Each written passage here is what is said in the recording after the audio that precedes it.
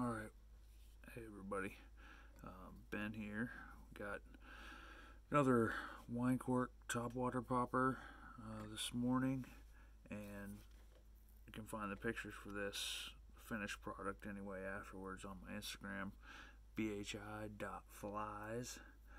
So, I'm going to do this one in a similar fashion that I did the last fly, but I think we're going to add some metallic flash in there.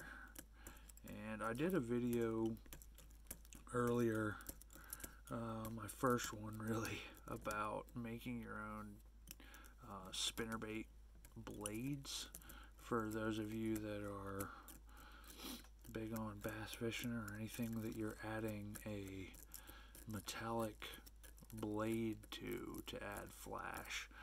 My suggestion was that instead of using metal, you could also use something that is metallic and reflective, anything from tin foil to, I know you can get various tapes for HVAC that are also metallic.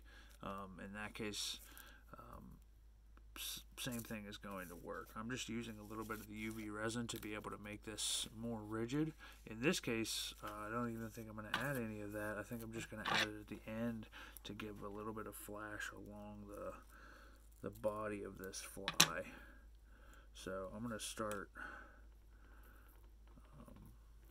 building up some of my mass on the body and try to get this started here.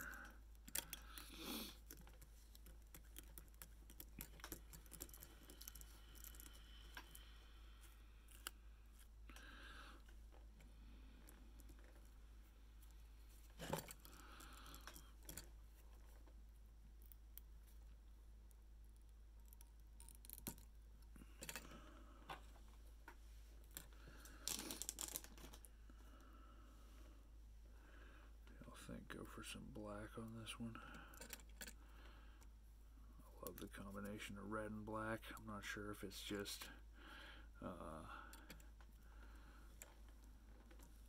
Metallica's Kill 'Em All album that makes me always like that color combination, but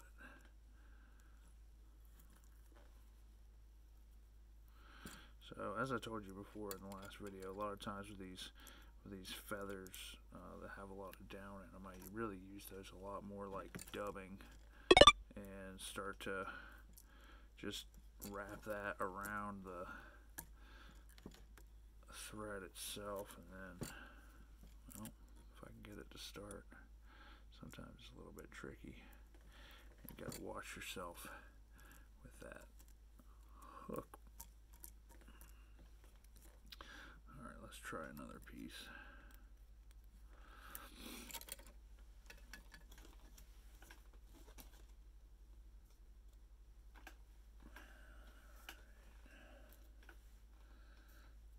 Get some that's fairly light in weight, and you don't want to have a lot of that might even be a little bit too much of the quill. So if the quill is too thick, just go ahead and chop that off of there.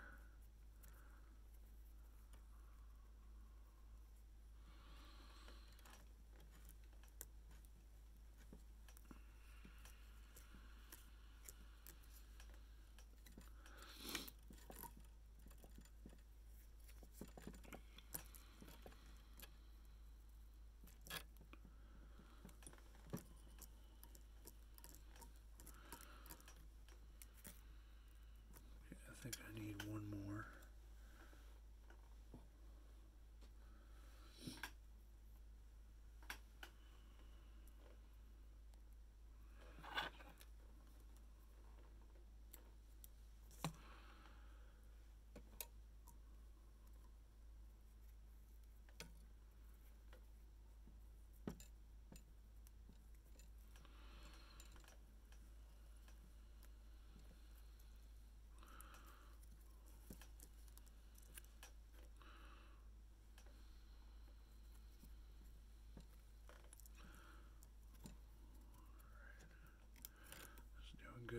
things. So what I want y'all to see now, once I get the feather all locked in there, that one just wants to be out, and I'm tempted to leave it just because it's a really good length towards the end of the tail.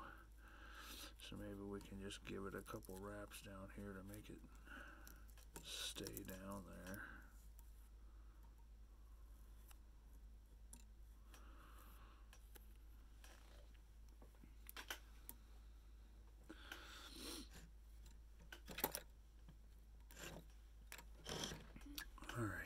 So this flashing material, like I said, I just use my little fly scissors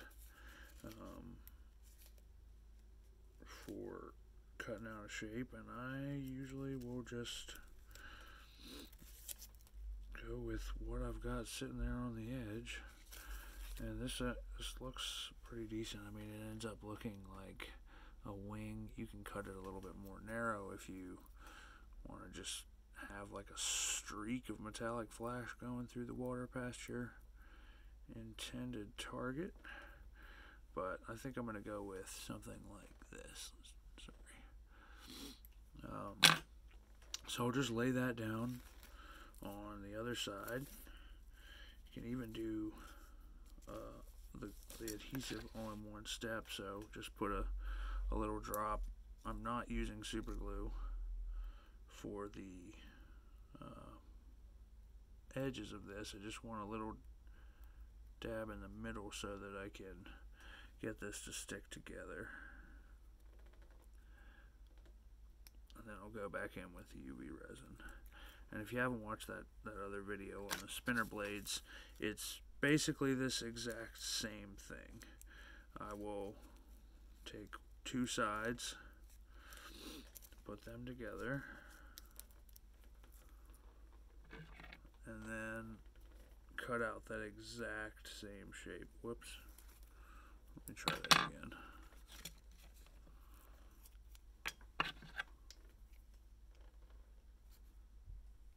My super glue is like completely closed. Alright. A little bit there. Place it down onto a sheet on the other side, so you're making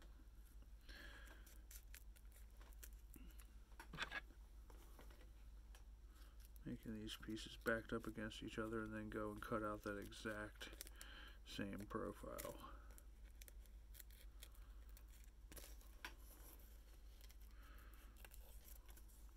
Alright, so I always go back and look at this now that you've got both sides cut, and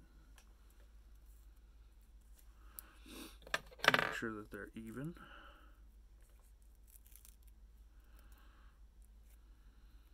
And this has got a foam backing on there, so it's going to add a little bit of buoyancy to your bait. I'm going to place these on both sides and then start to tie those in there. So the placement is up to you if you want to get it a little bit so it's not directly laid on top of the feather. You can do that.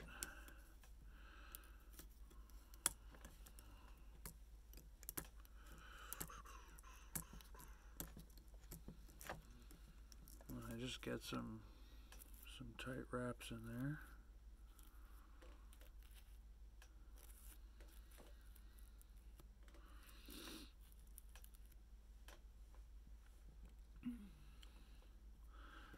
And I'm probably going to cover that up with one more piece of black feather. So find a piece that isn't too thick.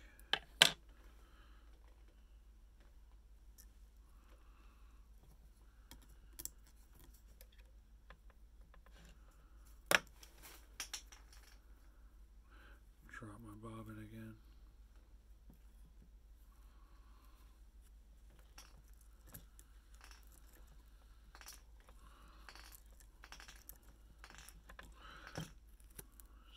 think that what that does is just cover up that connection, makes those metallic pieces of material a little bit more seamless in their transition into the body of the fly.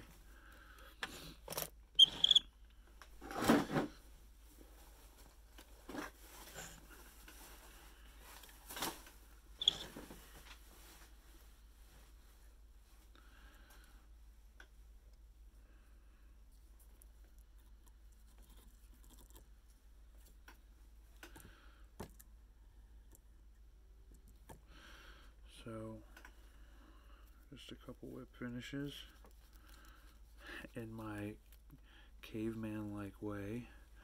Still waiting to be berated in the comments about how I'm whip finishing these flies, but I promise you I do have better tools to be able to do this, but I just have temporarily taken a break from that. And honestly, I mean, I'm not super upset about it. I'm going to go back in and just add some adhesive to lock that core of fibers down, and we'll be ready to fish and test it out.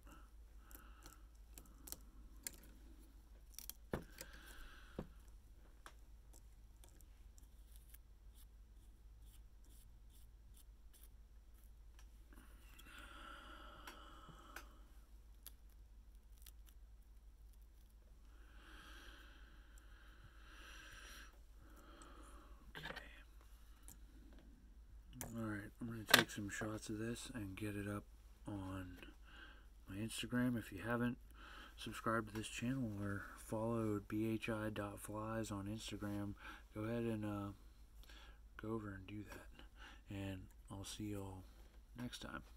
Thanks for watching.